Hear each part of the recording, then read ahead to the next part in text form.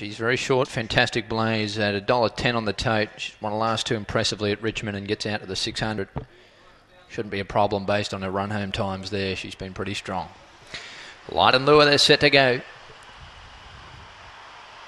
Racing now, Fantastic Blaze, last out of the boxes, and Copyright along with Paris Cruise, the first two to begin, and they share the lead into the straight the first time from Marble Gem, then Gate One, Benji Backflip, and Fantastic Blaze. This favourite is last going into the back straight.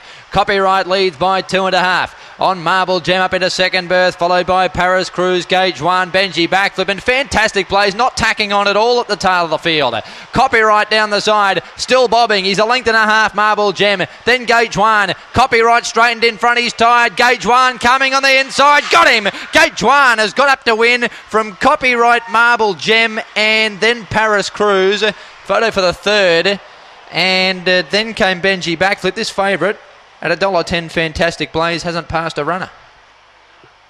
35 seconds the time.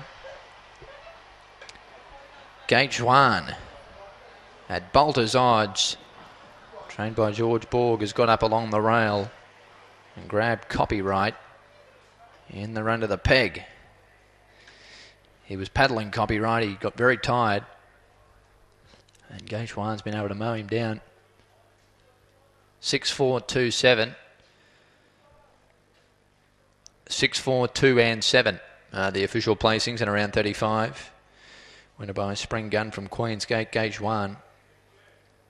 Recent form, not the best, but she's found something tonight in a race where the favourite never really got into it. And 6 is the winner. 4 second, Copyright. He led everywhere bar the last few hops. 2/3 Marble Gem. 6-4-2 and 7 with just